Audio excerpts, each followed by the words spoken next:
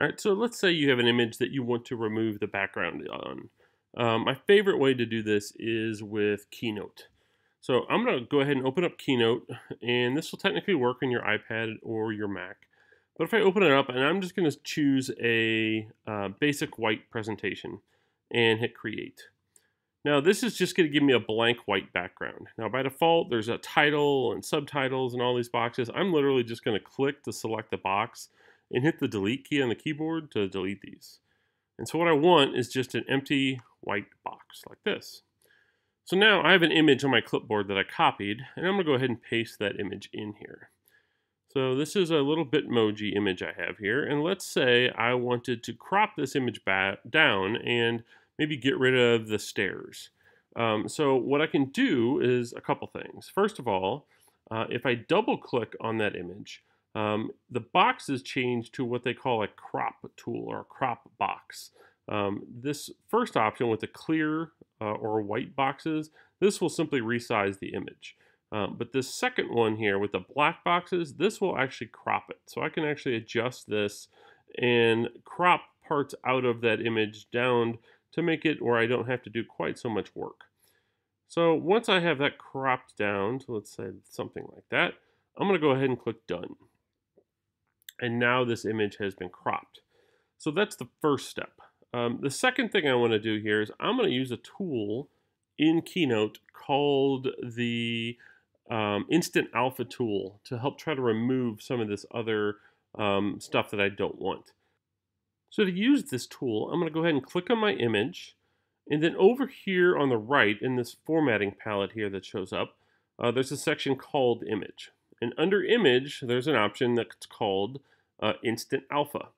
And so if I click on Instant Alpha, what this allows me to do is I can click on a color anywhere in my image, and if I click and hold down the mouse and drag, it'll actually make that color disappear.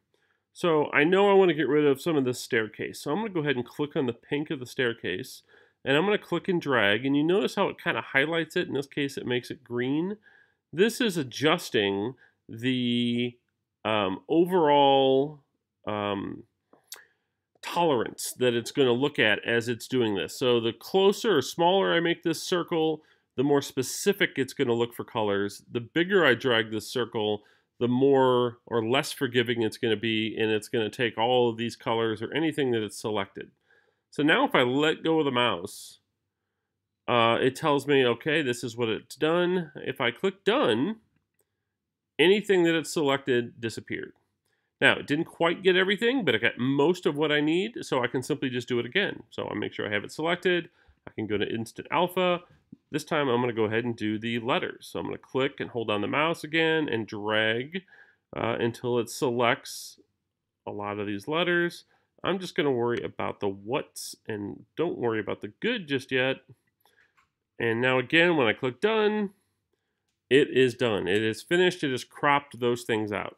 Now there are a couple other little ones here that I could go through, and I could do some fine tuning to make it absolutely perfect if I want. But for the sake of my image, I'm going to leave it just as that. Now the other thing that I like to do, I could just copy and paste this image into another app or something if I need to. But let's say I wanted to save this image as a transparent image with no background. So what I can do in Keynote is I'm going to go ahead and click on Format, and I'm going to make sure I have nothing selected. I don't want my image selected. I just want to click on some empty space. And over here where it says Background, there's an option that says Color Fill. I want to make that say No Fill. And what that means is the background will be invisible. It's going to show up as black right now, but when I export this, it's going to be invisible. So now what I can do, I can go ahead and go to File. I'm going to export, and I want to export it to Images. And what this will do is it will make one image of every individual slide in my presentation. So I could actually do a whole bunch of images at one time if I need to. Just put one on each slide. So once I get to images, it asks me what format I want. It's very important. If you want the invisible background, you have to choose PNG. That's the only format that supports transparent backgrounds. But once I check it, or choose ping, make sure that box is checked and hit next. It's going to ask me where I want to save it. I'll go ahead and call Untitled change it called the Bitmoji and save it on my desktop and hit export. And it will go ahead and export. And then if I go and look at my desktop and I search for Bitmoji, here's that PNG file. And you'll notice it has no background. It is just a totally transparent image that I can now use to copy and paste and put anywhere else that I want.